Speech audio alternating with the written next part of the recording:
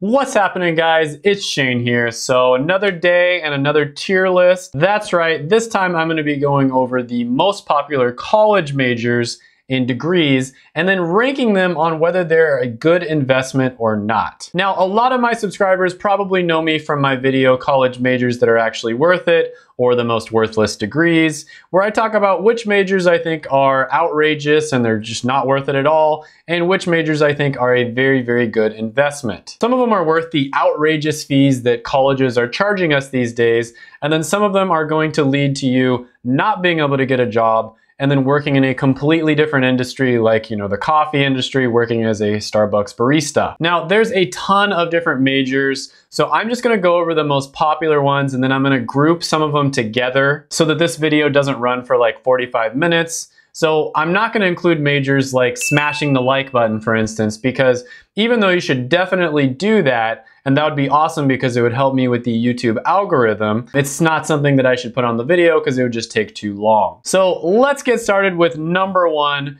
which is anything with the word studies in it. Yes, that is a rule that I'm setting right now. Anything with the word studies in it is automatically gonna go into F tier. There are little to no jobs for people who graduate with these degrees, and the few jobs that are out there probably get 100 applicants every single day. And so, your chances of actually getting a job are very, very low. Anything with the word studies in it is gonna go in F tier. I'm sure there's probably somebody in the comments who's gonna find an exception to this rule, but generally, this is a very good rule to follow. Unless you want to go $40,000 into debt without being able to get a job, and then you just end up living paycheck to paycheck, barely getting by. Next one on the list is going to be math. Now, math isn't the most popular subject in the world.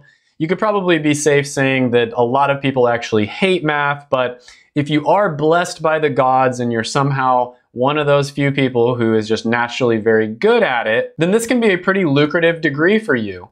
Although there aren't that many jobs out there that have people just purely doing math, a lot of math majors end up switching their career into something like computer science, where their ability to create and solve algorithms actually ends up helping them a lot, and they actually have a leg up on a lot of computer science degrees because they understand how algorithms work. So a lot of them end up switching careers and becoming, programmers or, something like that. So for that reason, I'm gonna go ahead and put math in B tier. Now, the next one on the list is going to be language studies, and this includes a lot of different ones, but I give a lot of grief to this because you could literally just take that $40,000 plus that you're paying in tuition and housing and food and all that, and then you could just move to whatever country's language that you're studying. The best way to learn a language is to speak with people who know that language. And so let's say you're trying to learn Spanish, you could just move to Mexico and then just talk with people who are speaking Spanish all day long. You'd learn it much faster this way, and while you're there, you could actually get a job as either a translator or an English teacher or something along those lines.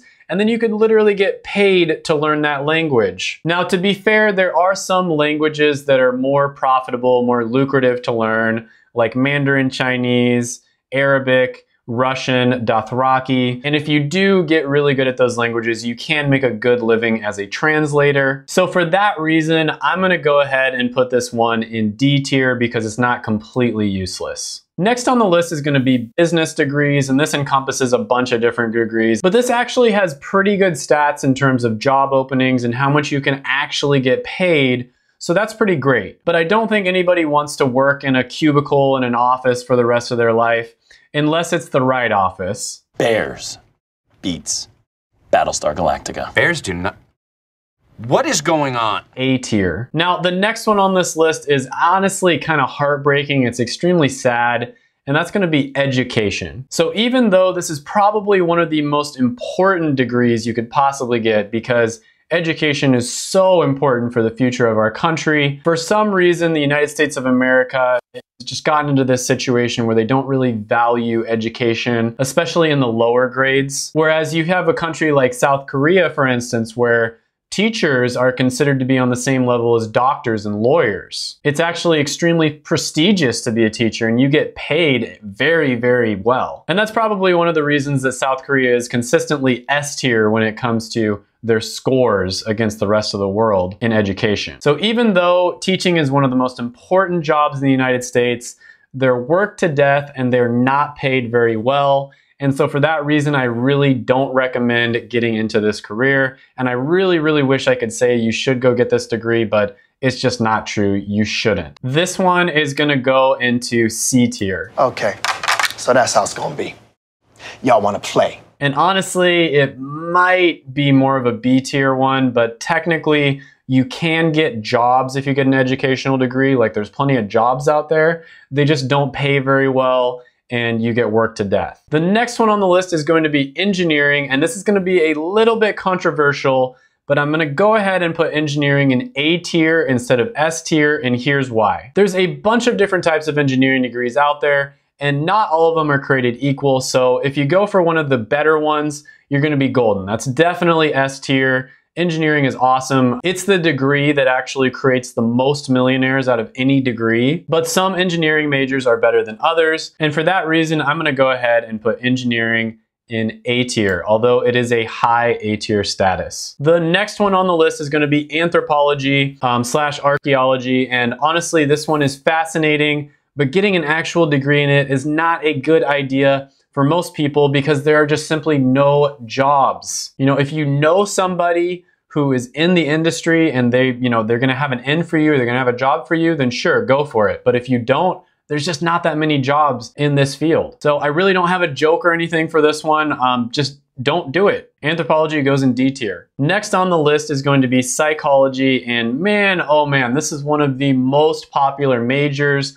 I think it's top 5 most popular majors that people take. And if you just get a normal psychology degree, a 4-year bachelor's, and you don't go for master's or doctorate, it is so tough to find a job. Again, fascinating subject. I'm not surprised so many people are interested in this one, but how the heck are you gonna find a job? There's so many people that go into this thinking that they can find a job and then they can't. Like my psychology education is useless. And then they act so surprised. I mean, what did you think was gonna happen? If you're passionate about this subject, you better be willing to go for a master's or a doctorate, or just don't do the degree, study it on the side, make a YouTube channel about it, create a blog about it, whatever you wanna do, but don't get a degree that's not gonna lead to you getting a job. And this is a very valuable job. I think it has a lot of value to society. There's a lot of need for people who are mental health professionals.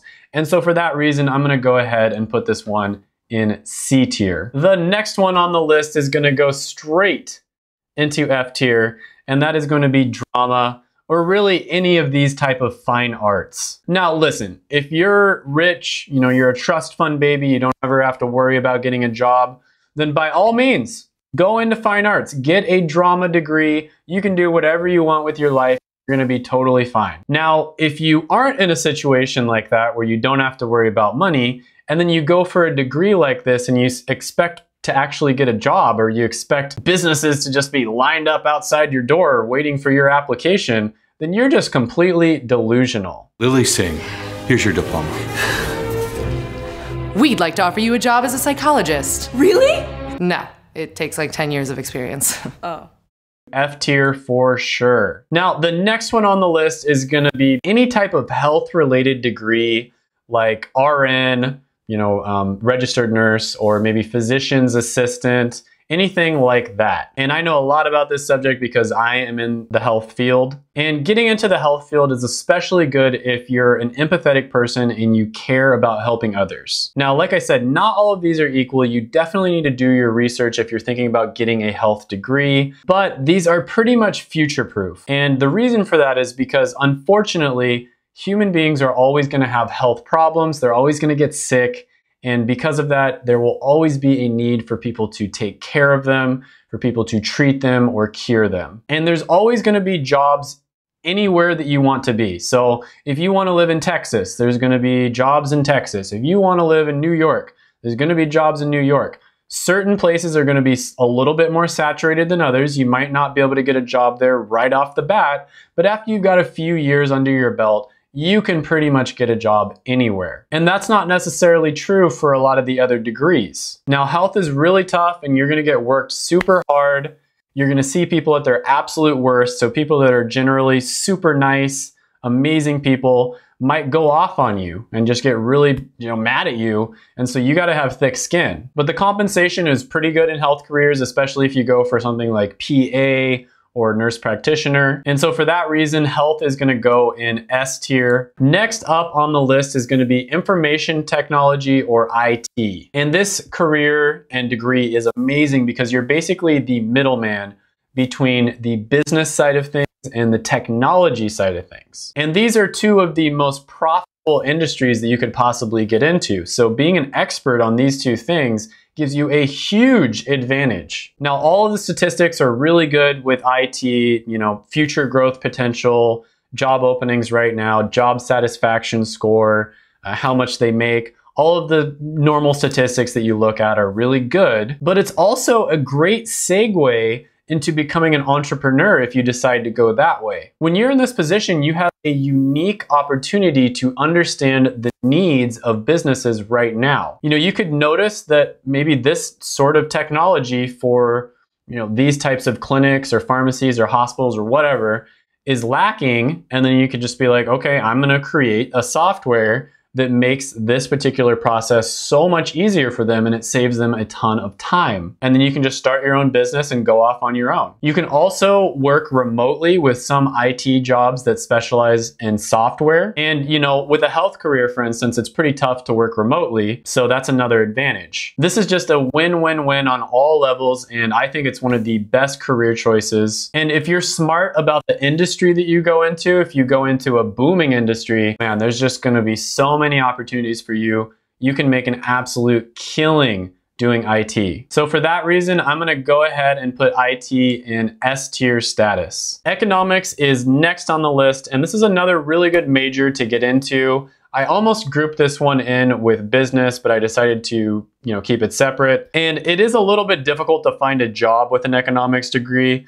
But once you do, and once you get some experience, you're set. You get paid really well at your job and you'll be invaluable to whoever you work for. And on top of that, economics can lead into you starting your own business because you have such a good understanding about which industries are great opportunities, how business works in general, and so you'll definitely have a leg up on the competition. Economics is definitely A tier. Now, next on the list is gonna be chemistry and biology. You wanna maybe become a doctor or a PA or something like that. It's really good to get into this in order to segue into all the knowledge you're gonna have to know anyways if you decide to go into a health-related career, for instance. But this one is surprisingly difficult, especially the biology side, to find a job just with a 4-year degree. So for that reason, I'm gonna go ahead and put them in B tier, although I would say chemistry is probably high B tier and biology is more on the low B tier side.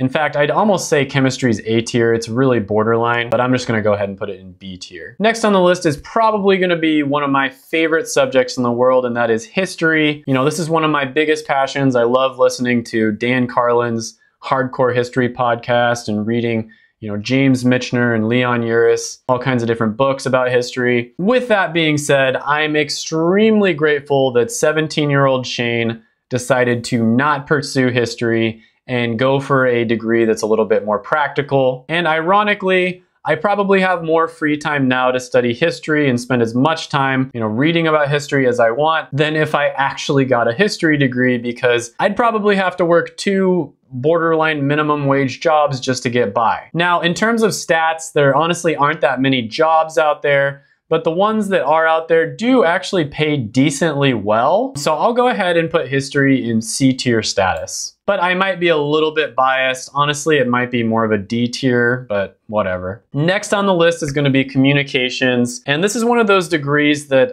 I kind of mentioned this before, it's so broad that it almost becomes worthless because you're not really an expert at any one thing. And it's almost hard to define what you even do with a communications degree. Now, this is commonly known as the athlete's major because Colleges don't want their athletes to fail out of classes, and so they send them into communications classes because they're kind of known for being really, really easy. It's also known as the what the hell am I doing with my life degree. So this one is gonna go into D tier for sure, borderline F tier. And the reason for that is because there are so many people that get communications degrees. It's another one of those that I believe is a top 5 most popular degree, and you simply just cannot get a job, or it's very difficult to find a job related to communications once you graduate. Next on the list is sociology, and you can probably guess where this one is going. Another degree that's incredibly interesting, but it doesn't have any practical value in the real world. No one is willing to actually pay you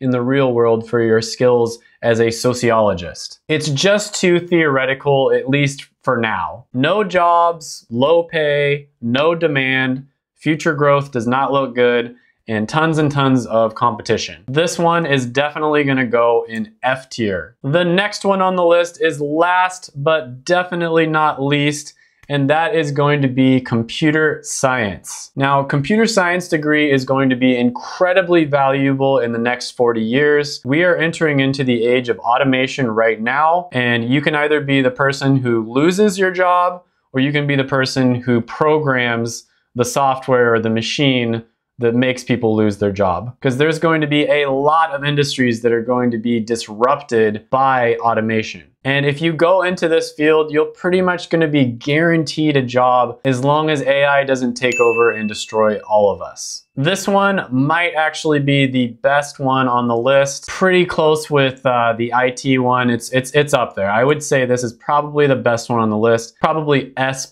tier. Go ahead and check out my videos right here. I made them just for you. Smash the like button, hit the subscribe button, ring the little notification bell, and then comment down below any ideas you have on videos you'd like to see in the future, or whatever your opinion is on this video. Thank you so much, and bye for now.